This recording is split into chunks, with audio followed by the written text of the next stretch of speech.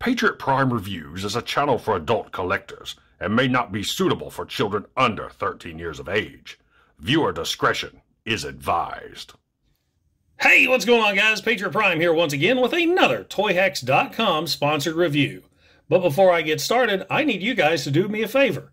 If you're watching this video right here and are not a subscriber of Patriot Prime Reviews, please consider hitting that subscribe button right now.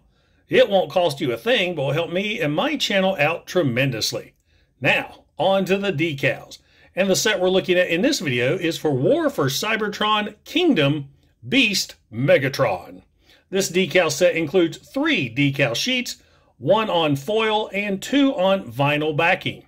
So now, without further ado, let's take a look at Megatron, both before and after Toyhax decals. And welcome to Patriot Prime Reviews. Yes.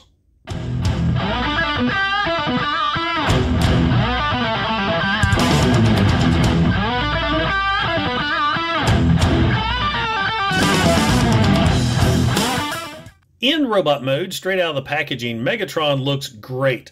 Tons of sculpted details and quite a few different paint applications.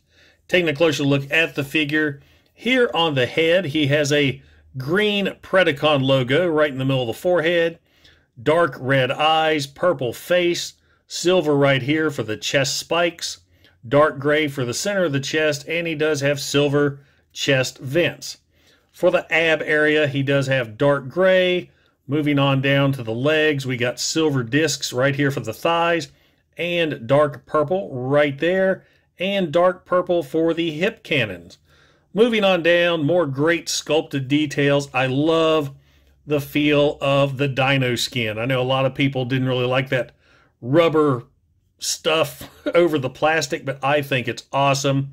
Got the white toenails right there that are actually white plastic that go underneath the feet. I mean, lots and lots of great details on this figure. You got the white paint right there for the teeth on the dinosaur head and red for the eyes. All in all, a fantastic looking robot mode, and I cannot wait to see what Toyhax does for him. So there you go, guys. Beast Megatron in robot mode before and after. Megatron gets quite a few new decals to help accent his robot mode. Taking a closer look at the figure, we'll start here with the head. He gets brand new red reflective eye decals. I love how those catch the light. That is so cool. He also gets new decals up here on the shoulders and a lot of new decals for the chest area, and I really like how that looks. They're black decals with a silver outline, and they just really make the chest pop. They're all up here on the chest and the ab area. He also gets a new blue decal right there in the center. New decals here on the sides. I can get his dino head out of the way to extend the black here on the abs to go around more toward the back. There are different decals for both sides. Now the ones on this side are kind of smaller to make room for this section, so be aware of which decals you're putting on. He also gets a new belt buckle, and you do have options. I picked one that kind of looks like a diamond. Here are the other two. One's more purple, one's more pink.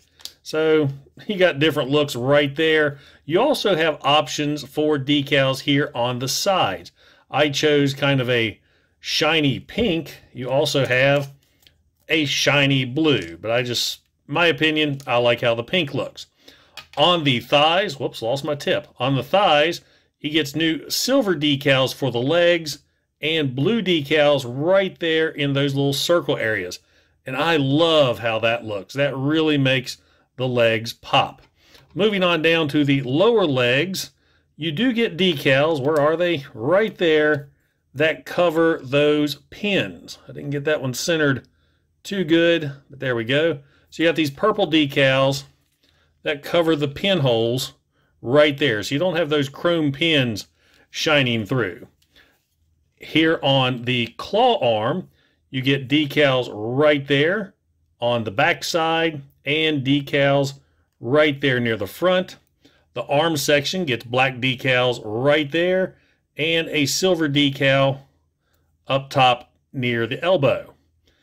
There's also a decal right there that also covers up the chrome pin.